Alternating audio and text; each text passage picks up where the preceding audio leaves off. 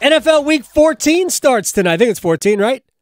Week 14. It is. Yeah, I think it's. I don't remember the weeks. But I do know that for many people, depending on the league you're in, it's the final fantasy football regular season week. I know, big week. So, yeah, it's probably a must-win week for somebody. Maybe me. I don't care. Ryan Wilson, CBSSports.com, Pick Six Podcast, super friend, but also with the first pick pod, and we're going to start with that pod. Ryan Wilson joins us on the Adam Gold Show. Thank you very much, my man. How you doing? Adam, happy holidays. How you doing, man? I'm doing very well. You and Rick Spielman, your partner in crime on that podcast. Rick fascinates me, and the last time you were on, we talked about what he had to say about Caleb Williams in terms of better prospect than anybody basically he's ever seen, other than Andrew Luck. And this we're talking about, and it's in relation to today's NFL. Maybe not a better prospect to be a quarterback than Peyton Manning, but for what today's NFL is, yes. So he's got, and you have your mock draft out. I saw the top 10. I haven't looked at the entirety of the draft, but I saw the top 10 picks, and you have Caleb Williams 1. I find it interesting that you have Drake May as the third quarterback. So behind Jaden Daniels of LSU, who's probably the favorite to win the Heisman Trophy. But so tell me what you and your conversations with Rick have been like about Caleb and Jaden and Drake. Well, let's start with Drake May as my QB3. I had him going 6, I believe, to the Giants. And so before I did this, because I don't think anyone would argue that Jaden Daniels has had the best, most productive college football season of all three of those quarterbacks, probably. Yeah. And for different reasons. Caleb's offensive line has been terrible. There have been questions about the offense and how it's run through Drake May at UNC. And I actually like Drake May a lot. He is more than likely going to be QB2. But this was my 4th mock draft since the fall started here. And I thought I'd mix it up a little bit. So I texted a couple people in the league. I said, how crazy is it that Jaden Daniels might be considered getting taken before Drake? And the response I got back was not crazy. I mean, I've heard crazier basically. So I ran with it just to see what the reaction would be. Okay. I think at the end of the day, it's going to be Drake May is going to be QB2. And I don't know if we talked about this last time, Adam, but what I keep coming back to with Caleb, and this has been sort of it's gathering steam on social media, and then you hear people talk about it on the broadcast, and the issue is that Caleb plays out of structure too much. Right. He does play out of structure a lot because the offensive line was a huge problem. They did have some receivers that can make plays, but because, I'm a nerd at heart, I went and checked. And Caleb got rid of the ball in 3 seconds or left on 57% of his dropbacks. And when you compare that to Drake got rid of the ball 3 seconds or left on 62% of his dropbacks. So there's not that big a difference. Right. And I think that's just something to keep in mind as we go through this process. In terms of what Rick thinks I'm absolutely crazy for not taking Drake May as his QB2. Like, he is all in on Drake May. He has compared him to Trevor Lawrence, and that's a great comp.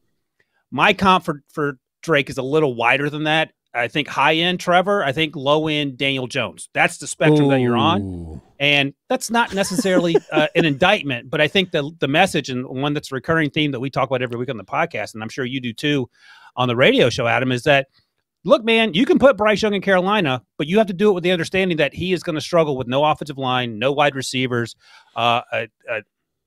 ownership and front office in turmoil based on the story we read in The Athletic yesterday.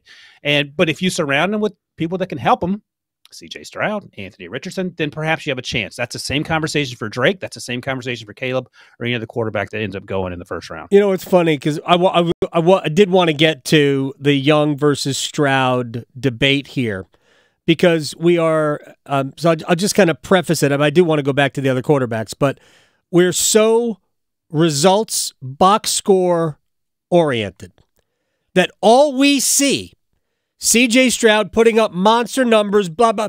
Oh, my gosh, the Panthers lost the draft.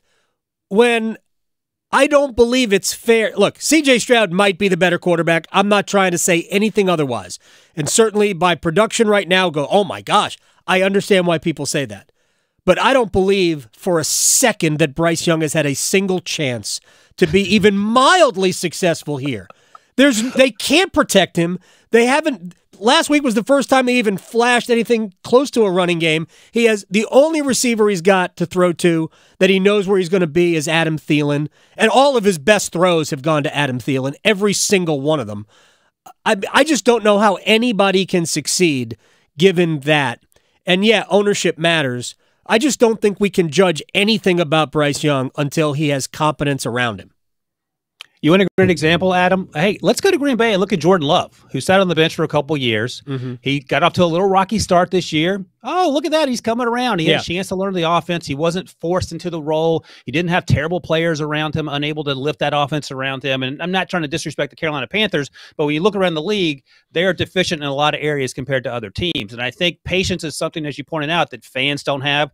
Some owners don't have. And here's something else that Rick and I talked about. David Tepper doesn't have. Right. I didn't want to name names. That's fine. But here's something else that Rick and I talked about, Adam. If C.J. Stroud were just having an average rookie quarterback season and he looked like Anthony Richardson did before he got hurt, or maybe some of the other quarterbacks have had to play, Frank Reich might still have his job. Because I think what happened is David Tepper looked over his shoulder and said, wait a second, they're going off down in Houston. Why aren't we doing the same thing? And you could argue again, the front office and the drafting, the coaching, D'Amico Ryans, the offensive coordinator they brought in, and Bobby Slowick, and then C.J. Stroud, to not take anything away from him, is playing absolutely out of his mind, as you have noted. Those players around him have stepped up. The offensive line was banged up, but they were able to protect him. The playmakers on the outside have helped him, and you talk about it, and Rick and I go through every single snap of the rookie quarterbacks, Bryce, C.J., and Will Levis now, and we're having the same conversations that you're talking about. Like, Bryce doesn't have a chance. Has Bryce played great? No, he has not. But there are glimpses that you see from Alabama that you would like to see more consistently, and that just hasn't happened yet. Yeah, again, I think he is in a lot of ways. I think he is similar to Brock Purdy in that he anticipates throws. Right, I think he's that type of a quarterback. And when you don't know where your wide receivers are going to be, he doesn't trust them. He just does it. I go back to the game against the Falcons in the opener. Like, I think an argument could be made, and Bryce took the 0 for it. I think an argument could be made that the 2 interceptions, and I forget the same guy who intercepted them both. Jesse Bates. Both interceptions could have been the receiver wasn't where he was supposed to be. And I think at that point, I can absolutely think, I can't trust that guy. I can't trust Jonathan Minko. I can't trust Terrace Marshall, whoever the receivers were. I can absolutely see that. All right. All right.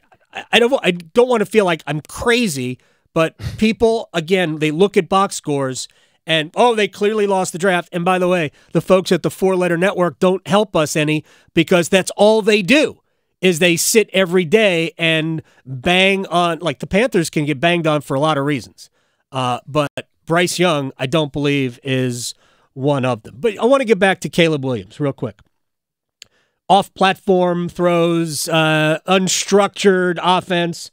Aren't we describing Patrick Mahomes, Aaron Rodgers, Russell Wilson, quarterbacks like that, Joe Burrow to a large extent, that make plays, Josh Allen, that make a lot of plays when everything breaks down? Don't you want that? Yeah, and I think we got to have something to talk about because the draft isn't until April 25th, Adam. And I think part of the other issue is that there's been some pushback, fair or not, that Caleb's dad's going to be involved. And I've had a scout tell me, think LeVar Ball. Really? He paints his fingernails. He's sneaker brand?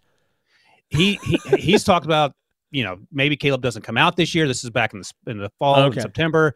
Maybe want ownership stake in the team, like stuff that you're like, okay, listen, let's dial it back a few notches here. And that's going to play into it. And I've had teams tell me that it's a concern. I've had other teams tell me that he can be quote unquote managed. And that's not necessarily a conversation you want to have about a player's relatives. But again, that's where we are. I think that plays into it because, there's no one squeakier clean than Drake May. We know his family and all the success they've had athletically and the type of people they are. And that means something. By the way, Drake is 6'4", 230, whatever he is, and he looks like he was built in a quarterback factory. So all those things are going to be taken into consideration. But in terms of strictly what you see on the field, there is no doubt in my mind that Caleb Williams is a special, special talent. And can he play in structure? Yeah, he can. Does he do it a lot? Not as often as maybe an NFL team would like. But to your point, the things he does out of structure, one other person on planet Earth can do it, maybe two.